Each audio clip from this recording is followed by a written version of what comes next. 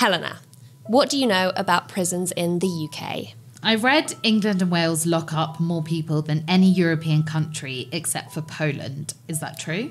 Technically, yes. If we look at a per capita comparison, England and Wales lock up 3 times as much of our population as the Netherlands and Norway, and over twice as much of our population as Germany does. I actually remember a Dutch case a couple years ago where judges refused to extradite a suspected drug smuggler to the UK because they ruled that sending someone to a British prison was illegal under international human rights law. Yeah, that happened.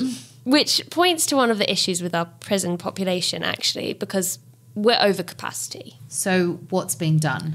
Overall, the government has pledged £4 billion, and that's to build 18,000 new prison places, including 4 brand new sparkly prisons. So that should relieve some of the capacity problems that we're seeing? Well, that's the catch. The government also projects an increase in our prison population. By 2026, we're expected to have 98,500 prisoners in England and Wales. But how many do we have today? Around 79,000. Okay, wait, but 98,500 minus 79,000. Mm-hmm. Now, I'm not the biggest maths whiz in the world, but I'm pretty sure that's more than 18,000. That is correct. So we're building 18,000 new prison spaces, but we'll be locking up more than 18,000 new people. Correct. Where are all these new criminals supposed to be coming from? Okay, well, tougher sentencing, anyone who knocks over a statue for 10 years behind bars, that kind of stuff. Also, the government puts it down to their plans to recruit 23,000 new police officers, which is another part of their whole tough on crime agenda. I thought the whole rationale for being tough on crime was deterrence, but evidently they don't think that extra police officers and tougher sentences will be very good at deterring crime if it will result in tens of thousands more people being locked up. Right? So I think the next question to ask then is, does prison work? Good question. I'm heading behind bars, hearing from people who've spent time inside, both those locked up and those holding the key, to ask whether they think prison worked. And I'll see you back in the studio with some very special guests to discuss everything around this media storm. I am your president of law and order. New sentencing laws will see that the most serious offenders, the gangs, the drug barons, the thugs, you have the right to remain silent. I will be tough on crime. Why is this government determined to lock up gypsies and travellers? To have capital punishment, that would act as a deterrent. Welcome to Media Storm, a news podcast that starts with the people who are normally asked last. I'm Matilda Mallinson. And I'm Helena Wadia. This week's investigation, criminal justice. Does prison work? Between the bars, the smell of Welsh grass, freedom, water flowing from the deep Welsh valley, the taste of tears. Perfection in the palm of my hand, moments later, melting. Haiku, 17th century Japanese poetry, and for David Breakspear, the stepping stone from decades of crime to the hope of a clean future. I mean, 1, 2, 3, 4, 5, 6, 7, 8, 9 words. Do you know what I mean? The power of words is just incredible. So mine is just, well, it speaks for itself, really. I am flying as a bear skating on the beach. It's about freedom's a state of mind. And that's what the ability to be able to read enables. Freedom in your mind. It's a lot better than psychoactive substances for a night out, that's for sure. I'd rather write haiku than smoke a spice joint. David was a so-called revolving door inmate, people stuck in a cycle of prison and crime, re-offenders. Now 4.5 years clean, he's primed to tell us why people fall through the cracks of custodial justice. Crime isn't as cut and dry as you think. There's a story behind it. Not everyone going through the court system are criminals. They're just someone that may have made one single mistake because he was struggling somewhere else. He may have had a gambling addiction or a drug addiction. Those are the issues that we need to attack. We know people commit crimes. It's the why people commit crimes that's important. Really, it just takes from the government, from society not involved that are looking from the outside in, and for the media, just have a bit of empathy. Now, I only care about the criminal justice system because, well, I suppose one aspect, I grew up in it. It was part of my life for nearly 4 decades.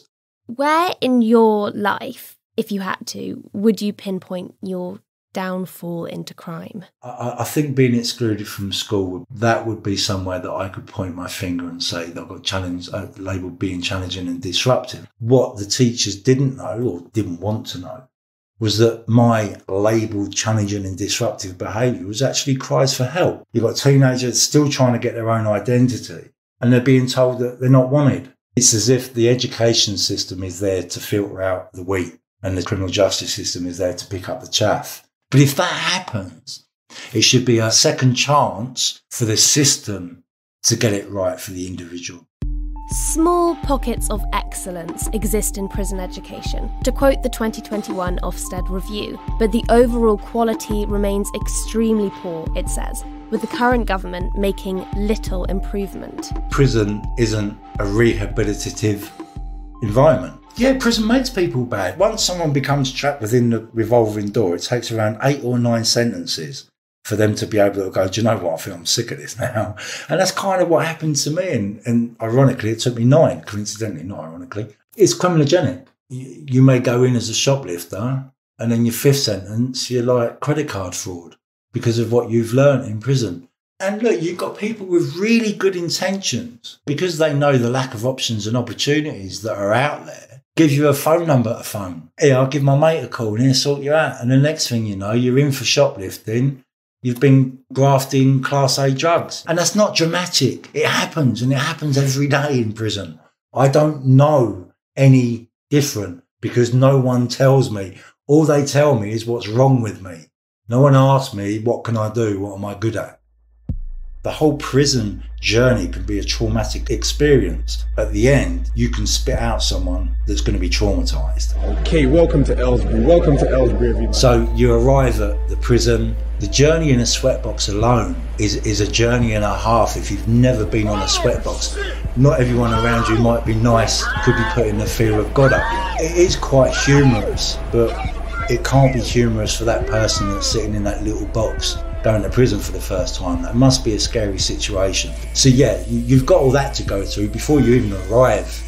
You then get processed through the gate in what's known as the sterile area. They will search you, strip search you, but then they start asking questions about do you feel suicidal and things like that.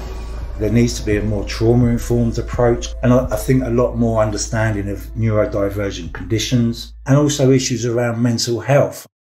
It's true that we have no clear picture of the extent of mental health in prison. The Ministry of Justice admits to this. The Centre for Mental Health recently summarised the existing research on mental health in prison. All of this data is at least 5 years old. They found 70% of prisoners met the criteria for 2 or more mental health conditions and vulnerabilities. Only 10% of prisoners are recorded for receiving treatment. Perhaps more shockingly, mentally ill people are sometimes put in prison simply because there is no community care available.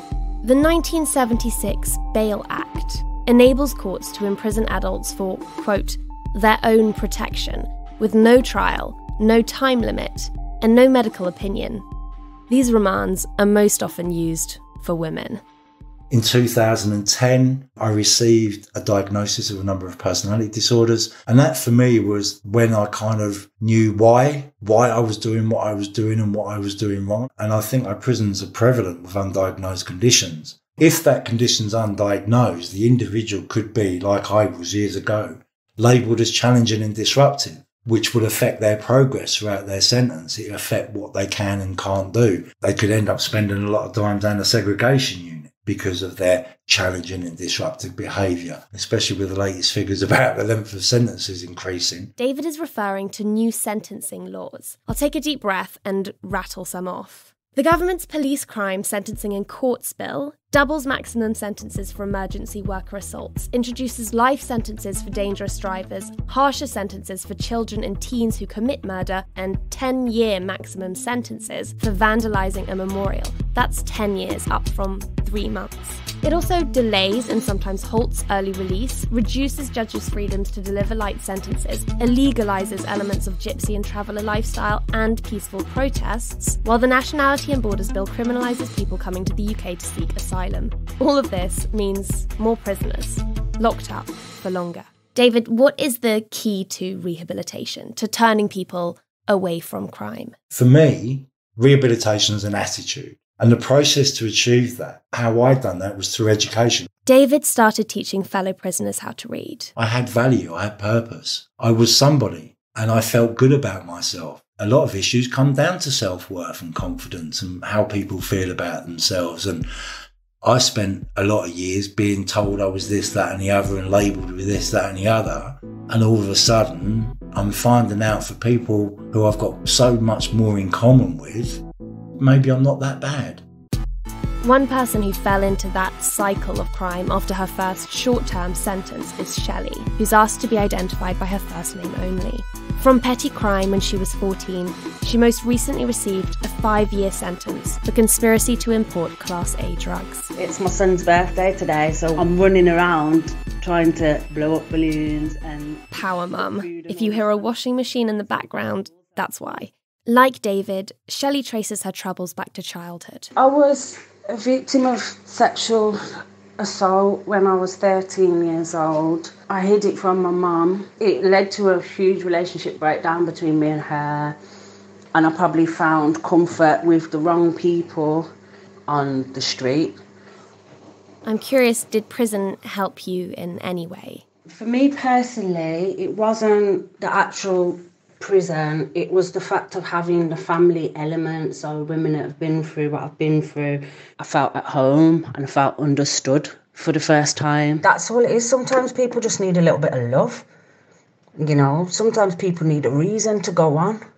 Sometimes people need a reason to believe that they are of value to somebody. It definitely came from the community. It didn't come from the institution itself. You can go to the door at the office for something and be told to fuck off and have the door slammed in your face before you even opened your mouth and asked anything. I was told by an officer that I'd be back. We're going to see you again. And I did go back. I went in there to do motivational speaking at an enrichment day. How about those not stuck in a cycle, who leave prison and never come back? I was sent to prison in July 2015 for conspiracy to supply Class A drugs. Meet Lisa Brooks. Honestly, I think the crime and reoffending rates are so high because there's a massive divide between the rich and the poor. I feel like the cost of living in Britain overrides the wages. I mean, I'm on a good wage, but I still struggle. I just think the government needs to do more. You know, raise the wages, make it worth people working. Because I'm going to tell you straight, Matilda, right about now, I just feel like I work to pay the bills. I don't have no enjoyment. And if I do have enjoyment, it's then getting myself into more money problems where that could cause me to end up doing what I did before, to go do something stupid. Why do people in Britain feel the need to drown themselves in so much drink and drugs? Because they're not happy. They're not living, they're just living to survive. Lisa has only been convicted once. She's been out for 2 years and has not reoffended. Statistically, she's a measure of the success of prisons. But actually ask her, and you'll get a different story. The government is not getting to the root cause of the problems. The problems are in society, and all they're actually doing is creating further problems because these people are then coming out of jail with more psychological issues than they already had from the things they've seen in jail, from being confined, you know, in a little 4x4 space, 23 hours a day. Do they think that's going to rehabilitate somebody?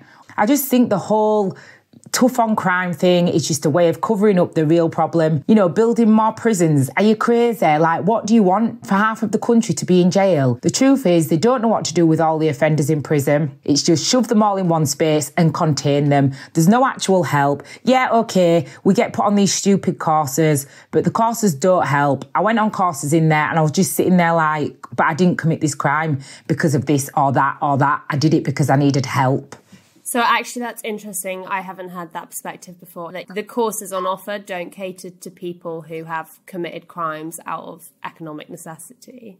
I think that domestic violence one helped me a little bit, but other than that, no. Do you mind me asking, does that mean that you're a survivor of domestic violence? Yes, I am. Do you find it very common with women in prison? Yeah, I met loads of women in there who were in jail because of a man, because they were coerced into something. You know, I met a few girls who stabbed their partners, some died, some didn't. But that was down to suffering years of domestic violence. You know, clearly the police aren't doing the job right because the women wouldn't have ended up in prison if they'd have intervened. There's no illusion about the fact that domestic abuse survivors are disproportionately represented in the female prison population. It's 2 in 3 by the government's own data. Drugs are another problem that our prison system completely fails to address. I was in Newhall prison for 2 years in Wakefield. There was one girl who came in and out 11 times in that space of 2 years. These girls, you know, the ones that were reoffending, they were drug addicts. When you're sending a drug addict out homeless, telling them, oh, here's a tent, and you're a woman as well, so a woman's expected to go live in a tent, how dangerous is that? Right? I mean, what are they going to do? Go live with creepy old guys just to have a roof over their head, to have sex with that guy, so they've got some money. And in the end, it gets too much and they'd end up doing something on purpose to come back to prison. It's so sad because they got out, they have kids and they've gone back to drugs. You're also a mother. How difficult was that in terms of going to prison? The judge wouldn't even let me go home and say bye to my kids. They remanded me there and then when I was found guilty, and that was so hard. It was awful. I didn't speak to my kids for 10 days. And when that judge sentenced me, he did not consider my children. My barrister said, please go easy on the sentencing due to our children. And he turned around and said that I should have thought about my children before I committed the crime. Well, I was thinking about my children when I committed the crime. It was to pay bills. It was to get food in the house so my kids would be okay. Being away from my children was the worst. I had to learn to block them out in order to get by. They're the only thing that stopped me from doing something stupid, you know, because I thought I've already messed up the life. So if I do this, you know, if I take my life, then how selfish of me would that be? For Lisa, the toll of imprisonment was almost too much. They ask how you're feeling when you first come in. I was suicidal. And what they did was they just shoved me in a safe cell, checked on me every hour by turning the light on and opening the flap. Ultimately, I just got banged in a cell anyway. I think the government, they've got no idea how it is for us down here on the ground. While they're living their lavish lifestyles, they don't have to worry about money, but people like me do. We'll be returning to Lisa and Shelley's cases in a later episode to look at one of the most racialised areas of criminal justice, the war on drugs. And we'll have David Lammy on to speak about his seminal investigation. But for now, I want to focus on prisons, whether they cure or contribute to crime. The latter case was made to me down the phone by a prisoner who wished to stay anonymous. He's been in and out of prison 4 times. An inmate from the His latest sentence, 14 years. The system can be corrupt. If you see wrongdoing by governors or by screws, prison officers, you know, if you feel you've been treated unjustly by the system, your first thought is to fight fire with fire. If they're going to treat you bad, if they're going to look down on you and treat you bad, you know what I mean? You're going to react in a similar way. You're trying to kick against the system. You can't win. You know, you look horns. It's easy to stay in that frame of mind when you're inside. No, I'm not saying all prison officers are bad, you know what I mean? And all governors are bad and this and that. But they tend to be very negative places. The issue he keeps circling back to is the staff, prison officers. So I'm heading to meet one. John Sampson served in HMP Pentonville during the pandemic and now runs support courses inside prisons. Hey, hi, you John? You got a parcel? I was a prison officer in HMP Pentonville from the summer of 2018 until the start of this year, so for about 2.5 years. Ultimately, I became a prison officer because I wanted to work with people and try and help people get to a better place. Do you think that attitude survives many years working as a prison officer? There are a significant minority where it does survive, and I was always in awe of those people. That is something that I saw a lot when I was there. People who came with good intentions and who, through their experience of working there, really lost themselves in that job. Can you explain why that happens? You're fundamentally doing an inhumane job, but trying to do it in a humane way. You're caging people, effectively. That's going to throw up a wide range of reactions, emotions. So on a daily basis, you know, I would have been verbally abused, threatened with violence, on occasion, been the victim of violence, seen a lot of violence around me, seen a lot of people inflict violence on themselves. If you don't have a strong belief system, you lose yourself in that role and you become hardened and you become abusive yourself. And do you think then that it is a necessity of the job, or do you see it as something that should be improved on?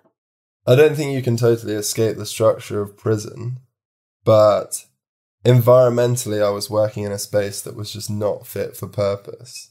Overcrowded, decrepit, Victorian prison that was built in the 1840s to house 300 men. And how many did it house? And it now houses 1,300. This is Pentonville, which was explicitly designed to remove people's identity. I studied history and I remember the Victorian design of Pentonville was thought out to basically maximise psychological torture. I mean, I don't think we've gone that far from from that. It is not fit for people to live in. So a lot of the people who we've spoken to as well have fallen into crime, if not as a result of, but with the influence of significant trauma. Do you feel that officers are adequately trained to take that trauma into account? I don't think trauma is actually something that's particularly spoken about amongst officers. Yeah, we would just put that down as like really challenging behaviour. There can be this process of actually you being transferred some of their trauma, a vicarious trauma process. Self-harm is a massive thing in prison. As an officer, you're the first responder to that situation. That is a traumatic experience. You're sort of just gradually accumulating this vicarious trauma as you move through your career. People get burnt out and people leave the job. I guess I left the job and I got burnt out. Are there systems in place to support officers with that trauma? Do you have access to counselling? Yeah, so there are systems in place. What I would say is there's a culture of sort of aversion to seeking help. Going to get counsel or going to get support after you've experienced something difficult might be perceived as a weakness or a vulnerability that you shouldn't be showing in a place like prison. I've struggled to get officers to speak on the record this candidly about what goes on in prison. I'm wondering whether you can shed any light as to why there is so little journalistic access to this area, which really should be one of the most transparent, you know, justice should be one of the most transparent sectors of a democratic society. We're literally not allowed to. What happens then is the only spokesperson for prison officers is the union, the Prison Officers Association, which I believe does damage to the experience of prison officers as a collective. Taking the pandemic as an example, the Prison Officers Association came out with this narrative that the pandemic is great for prisons, it's improved safety, mental health and self-harm has gone down. Couldn't have been further from the truth. No one's experience of the pandemic on either side of the door was positive. Why do you think the POA was putting out such a positive message if that wasn't reflecting reality? In the pandemic, at its worst, we were running a regime where guys were getting out of their cells for 30 minutes every 2 days, which meant that they couldn't get into any fights. Staff assaults had gone down. It's because no one was coming out of their cells. No one could assault staff. It was a very naive understanding of what was going on in prisons. Prison officers will be doing their best when the prisoners that they work with are doing their best. That is just a fact. Do you think that our tough on crime politics is the right direction? I mean, I can say categorically no. Prisons are so overcrowded. If I was in charge tomorrow, I would halve the prison population, knock down all of the Victorian prisons that are no longer fit for purpose. I'm pro-building new prisons. I'm not pro-building new prisons and keeping old prisons open. Will we just sort of dig down further into a pit of our own despair, or are we going to be like, maybe we need to come out of the pit and actually build something new? Build Back Better. Build Back Better. Of course, not all prison officers report having the same perception. There's not a whole lot left to see that might surprise me. I also spoke to Ger O'Dwyer, a seasoned prison guard from Northern Ireland who paints a picture of old-school camaraderie. I suppose it wouldn't be very different from a relationship you'd have with somebody on the outside. A lot of fellas come in, they just want to do their time and go back out to their families. We're the same. We want to go in at 8 o'clock in the morning, do our time, and come back out to our families at 8 o'clock at night. So it's in all our interests. You scratch my back and I'll scratch yours and we'll get on just fine, you know. I am actually interested whether you think other officers have the same approach, because what I've heard from some people who've been inside is that at least some officers will take the liberty to personally put them down. Is that something that you have witnessed? No, I'd have to say no, and I wouldn't agree with that statement. No, absolutely not. But he has felt pressure from the press and public to make life in prison difficult. Articles describing prisons as holiday camps, criticising any kind of lifestyle perks afforded to people serving criminal sentences. These are common, and Jared doesn't agree. You know, you see in paper people complaining about holiday camps and that. Like, the punishment is the loss of their liberty.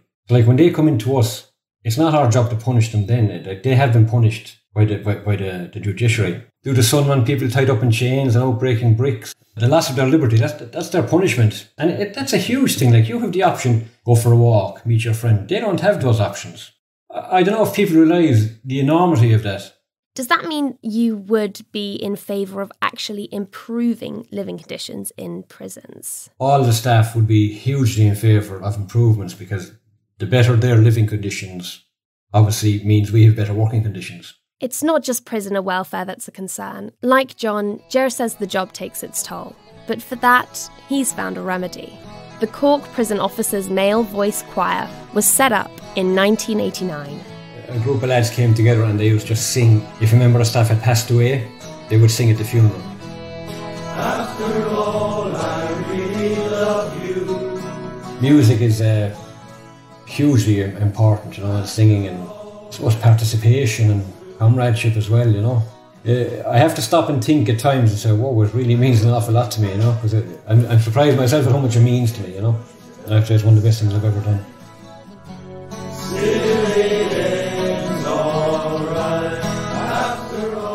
I'll be the first to tell you, I'm not bringing revelations. A lot of this is old news. And yet, is it actually reflected in how we talk about crime, in our politics, in our press? Are we just giving victims of crime the priority they deserve? Or are we using victims as a fig leaf to win votes? If the evidence says one thing, but the voters want another, where is that discrepancy coming from? That brings us on to part 2 of the podcast. Thanks for sticking around.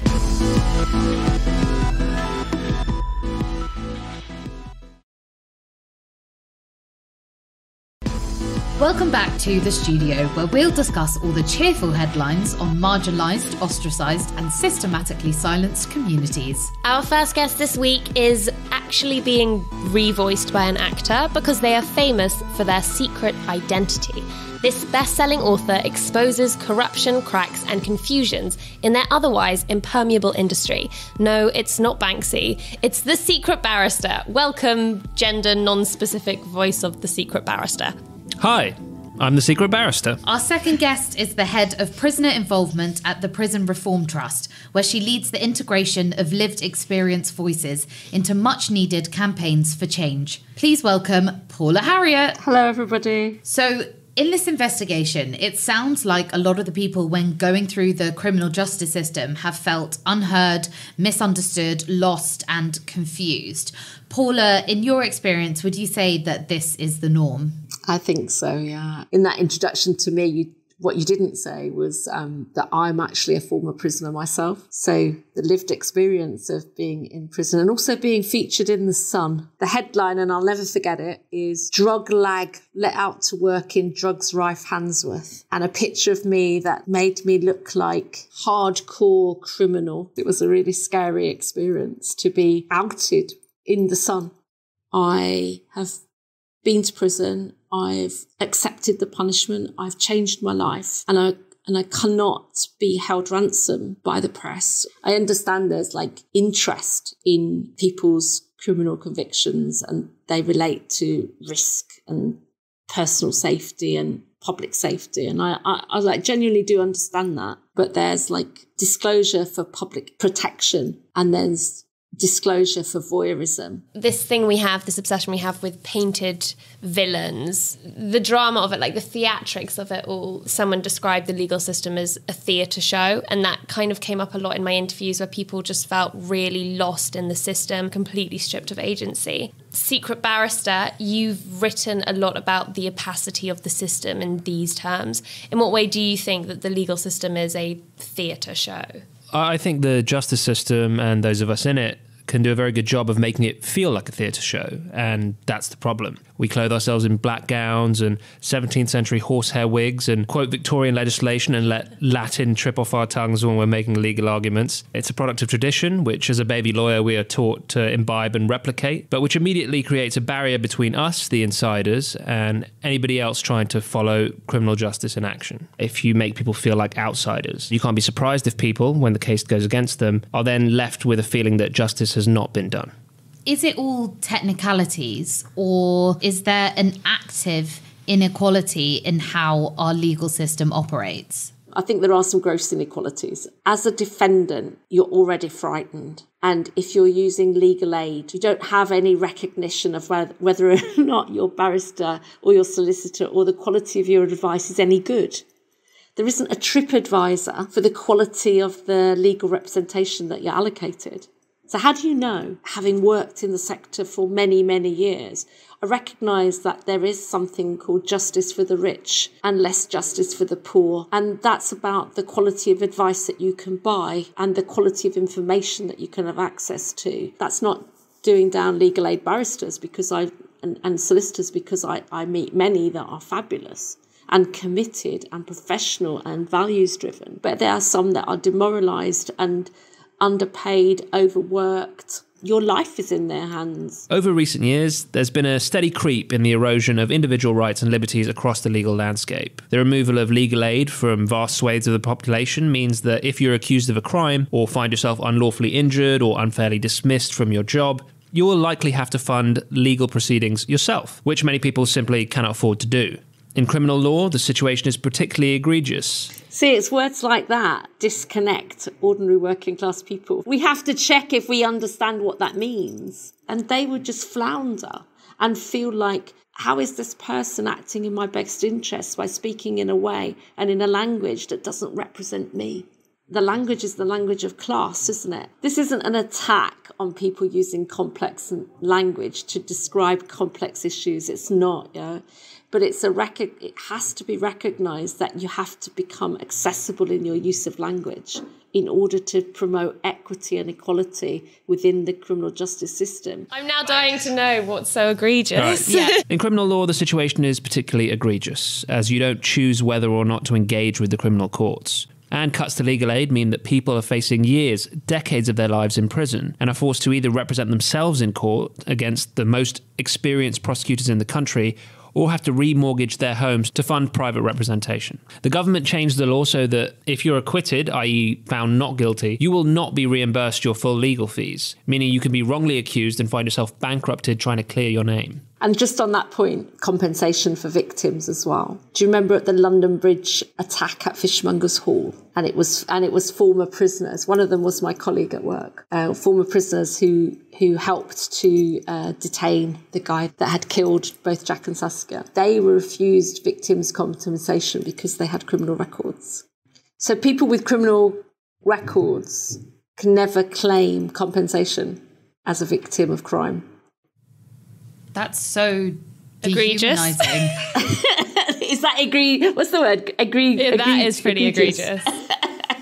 A lot of this attack on the rights of people on the wrong end of the criminal justice system is part of the government's tough on crime policy agenda. I'd like it to be tough on the causes of crime. I understand about punishment, yeah? Like anybody who's a victim has a sense of the requirement to visualise and to see justice. So I understand about the need for justice. But what's the purpose of imprisonment? What we're seeking to achieve by doing that?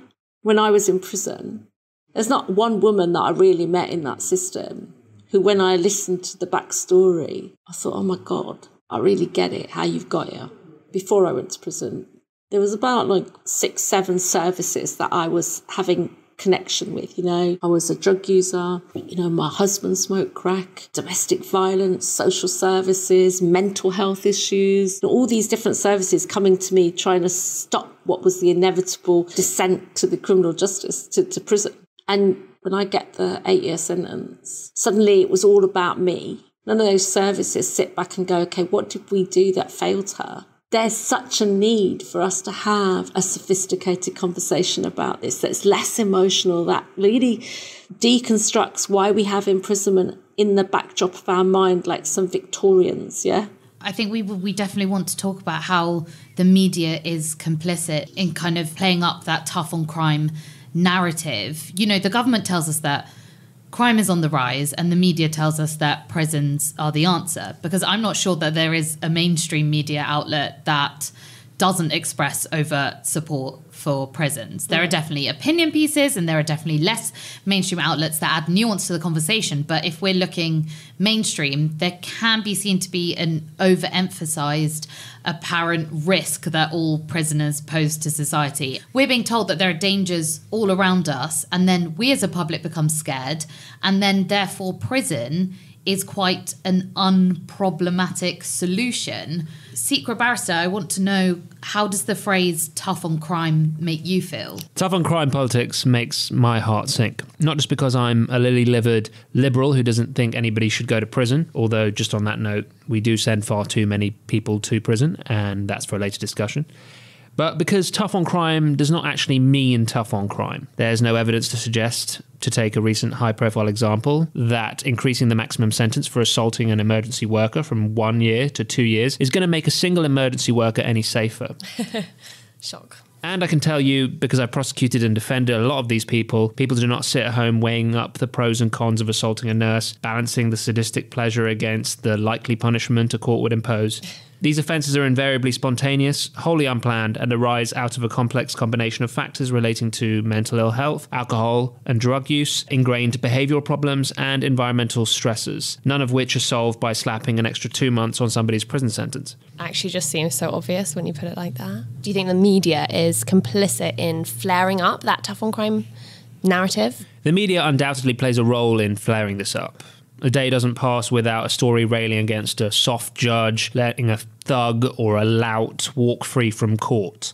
The news reports rarely include the context that you need to evaluate the rightness or wrongness of the sentence, such as the fact that the defendant is a carer for a seriously disabled child, or that they have, for the first time in a decade, obtained a job and a house and have remained out of trouble for 3 years since the offence was committed, and the court doesn't want to risk destabilising them. Rage generates more clicks. Yeah, I do think the language of prison reporting is oversimplified, especially hearing from the investigation, Matilda, the people you spoke to, how each case had so many nuances and intersections. But as Secret Barrister just said, I don't think we would have ever heard those nuances or intersections in the mainstream media. No, Paula just got drug lag. Was that it? Drug lag? Drug lag. Not like mum of 5 who had a really complex life. Othering people in the press is a tactic that we don't, unless it affects us personally, we don't pick up on, because the language is cementing a framework of division that in many ways that is part of inequality, isn't it? And until people like call that out, then nothing will happen. And it has to be people with lived experience at the forefront of that. Exactly. One of the reasons that people with lived experience don't have that voice you're saying they should have is probably because of how otherized they are in the media. I mean, this is the thing, whether the media does it for entertainment purposes or for financial purposes, it has real life policy consequences. So is the danger to this demonization of, quote, criminals, that it undermines public incentive for the reforms of the prison estate to happen that we know should be happening. This is a huge problem. And it's not restricted to the media, it pervades our entire culture. The stories we tell ourselves about crime are all too often reduced to the monochrome and the binary. There are innocent angels, either victims or the wrongly accused, and irredeemable villains who we need to punish to adopt a favoured bullshit political phrase, the full extent of the law. We're discouraged from nuance, from seeing complexities in people's lives or situations. We're especially discouraged from seeing criminal justice as something that might affect us. Criminal justice, as I've said, is something that we all own. It's not just for cartoon burglars wearing stripy tops, chased by truncheon-wielding PC dibbles. Any of us could get sucked in. Any of us could make a mistake. If we did, we would want to be treated fairly by a system that didn't write us off as criminal scum, but viewed us as a whole. Why do we do this? I mean, why does the media do this? Is it just about selling papers? Obviously, sensationalist, clickbait, we've seen this every week. We know that this happens, but is there more to it? Well, there's definitely a healthy degree of self-interest among the media proprietors. There was something unsubtle, for example, about the way in which the majority of the media lined up to cheerlead government attacks on employment rights. And I don't think you'll find many journalists who would say that their working conditions have improved since. Matilda, any thoughts on that? I mean, getting made redundant with 1 week's notice and no pay is normal, right?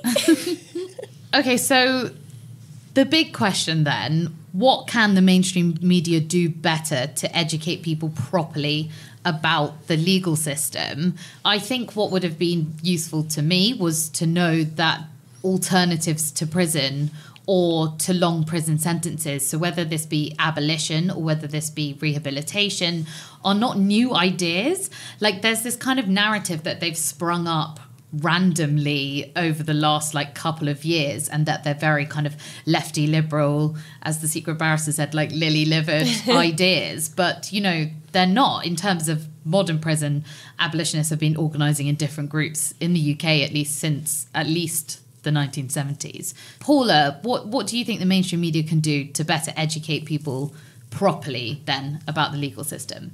I don't know if it's what the mainstream media can do. It's what change makers can do to influence the mainstream media. Because if we're waiting, Audre Lorde says, doesn't it, the master's tools will never demolish the master's house.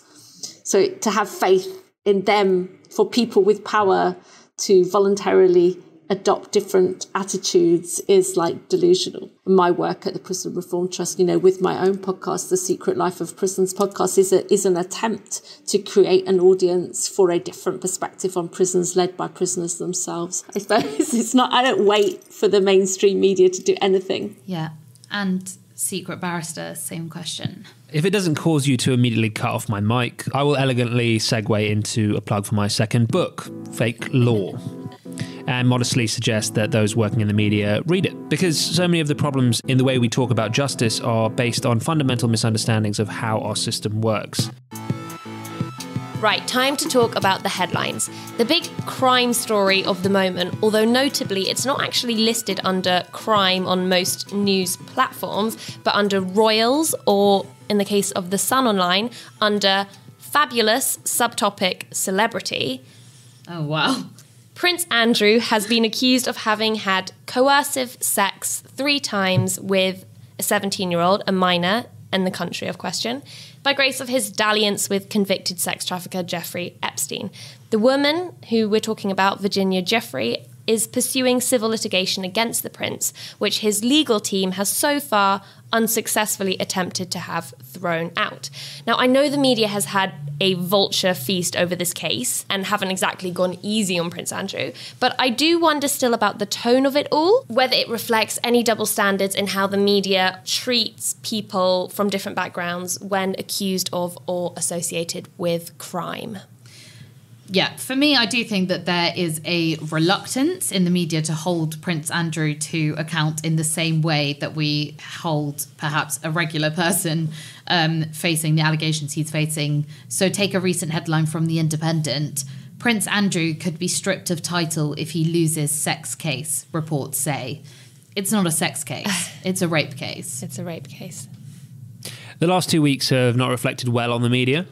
The reaction to the convictions of Ghislaine Maxwell has been unlike anything I've seen. I cannot recall another case in which the family of a convicted sex offender have been invited onto the BBC to sermonise about their innocence and to enjoy sympathetic puff pieces charting their tragic downfall. This isn't meant to contradict what I said before, and I do think her background and the portraits of her upbringing are relevant in our understanding of her criminality.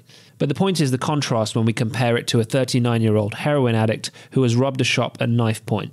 He doesn't get rendered in 3D with a public exhortation to understand how his background led him to that point. So I agree that there's definitely an element of double standards. Prince Andrew is slightly more complex, but there has been, in his case, a noticeable split between the elements of the traditional media and what is happening on social media. The former might fairly be described as playing down the allegations, or certainly treating Andrew with a respect and reverence that they would likely not extend to a civilian facing similar allegations. But on social media, there is the opposite. The near universal assumption is that he's guilty. He has, of course, done himself no favours at all with his conduct, his refusal to engage with the authorities in the US, and his incredible tales of Pizza Express and inability to sweat do not, in my professional opinion, enhance his credibility. But he's not yet been convicted of anything, and instant assumptions of guilt by people who are not acquainted with any of the evidence are not fair or helpful, whether the accused is a member of the public or a non-sweating prince. Paula, we both want to say a massive thank you for joining us and being so open and so enlightening. Where can people follow you? Do you have anything you'd like to plug? Oh, just follow me on Twitter, Paula Harriot. It's really easy. You can contact me at the Prison Reform Trust, and you can subscribe to my own particular podcast, The Secret Life of Prisons, where you'll hear more prisoners, former prisoners, talking about the experience of being in prison. And voice of The Secret Barrister, where can people follow you, and do you have anything to plug? You can follow The Secret Barrister on Twitter at Barrister Secret. And my latest book, Nothing But the Truth, comes out on the 12th of May, taking outsiders through the long and winding road to becoming a barrister.